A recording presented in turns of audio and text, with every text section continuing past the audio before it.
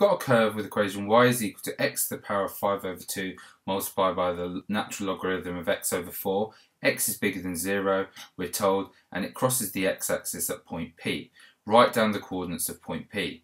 So just think where it crosses the x-axis, if you had a curve, where it crosses the x-axis is where y is equal to 0. So what we're going to do for part A, we're going to say that 0 is equal to x to the power of 5 over 2, the natural logarithm of x over 4. And so we've got two things multiplied to give 0, so either x to the power of 5 over 2 is equal to 0, or ln of x over 4 is equal to 0. Now, this would give me the answer x is 0. We're told x has to be bigger than 0, so I'm going to ignore this value. And we could take exponential of both sides here, so x over 4 would be e to the power of 0, which is 1. So x over 4 would be 1, so x would be 4. So this is the answer we're going to take. We're going to keep this value. Okay? So it asks us for the coordinates, so state the coordinate is therefore 4, 0, as follows.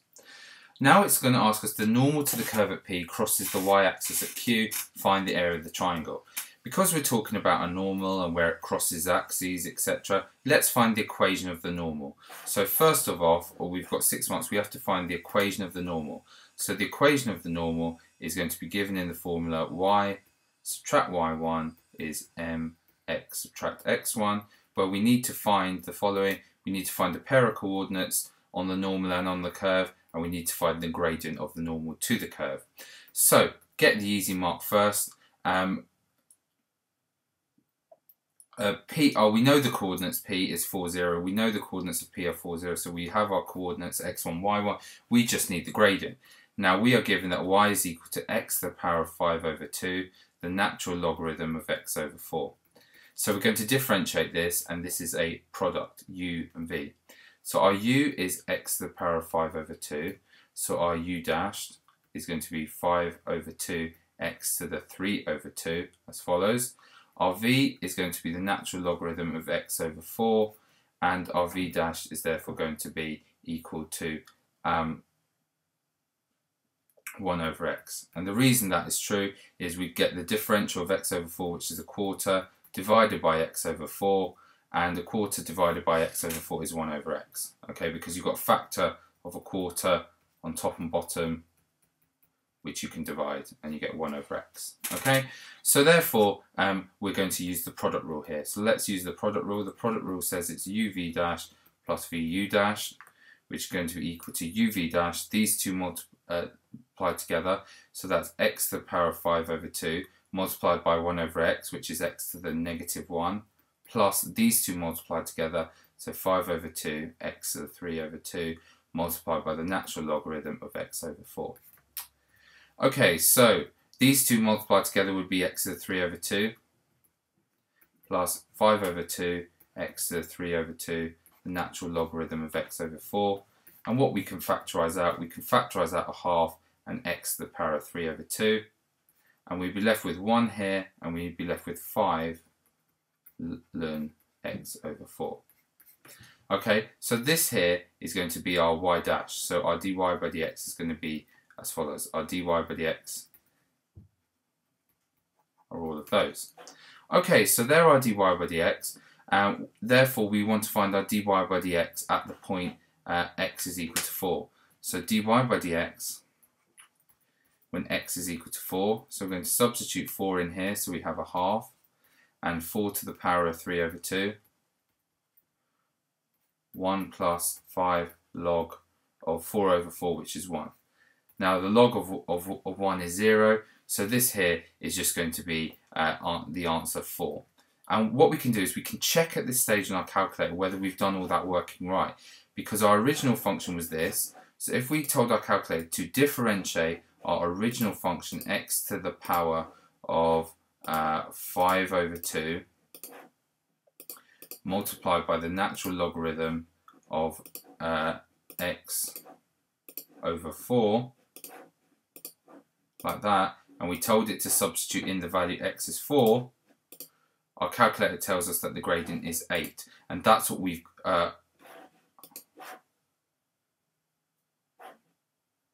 that isn't what we've actually got in our working here. So something's wrong. This is a good opportunity to see that I've made a mistake here. So this would be really helpful for us. And the mistake, I can already see it here. And this is why the calculator was so useful. When I divided out by a factor of a half, this would have been 1 divided by half would have been a 2. And that would have been a 2 there. And therefore this is going to be an 8. Now I'm really glad I did that, because I made a silly mistake, as you do in the exam sometime, but using the calculator helped me quickly identify that I made a mistake and not to continue making that mistake. So anyway, we've got our gradient, so let's state our equation of the line. So y subtract 0 is going to be equal to, now that's the, remember that's the gradient of the tangent, so state that. So the gradient of the tangent is equal to 8. So the gradient we're dealing with, the normal of the normal, is the negative reciprocal, so negative 1 over 8. So negative 1 over 8 x subtract 4. Let's multiply everything through by the 8. So 8y is going to equal to negative x add 4. And we might combine that to say x plus 8y subtract 4 equals 0. Okay?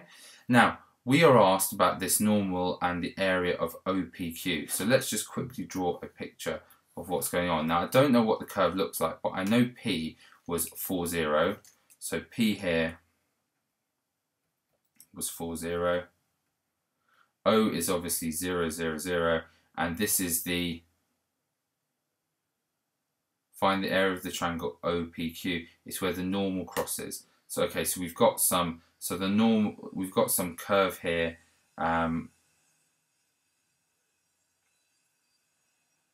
Like this, and the normal to it crosses, the normal to this crosses that point Q, and we need to find where Q is. Now,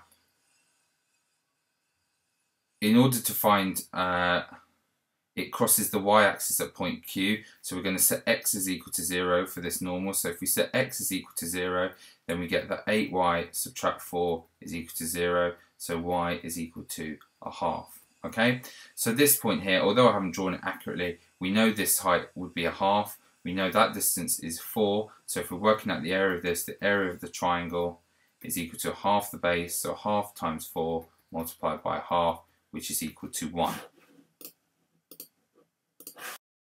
I'd actually drawn that curve wrong. I didn't know what it looked like, but it still helped me to picture how to work out the area of this triangle. Okay, so I've got the area of 1. Lastly, the curve has a stationary point at R. Find the x-coordinate of R in exact form. So a stationary point happens, we should know this, when, for part C, when dy by dx is equal to 0.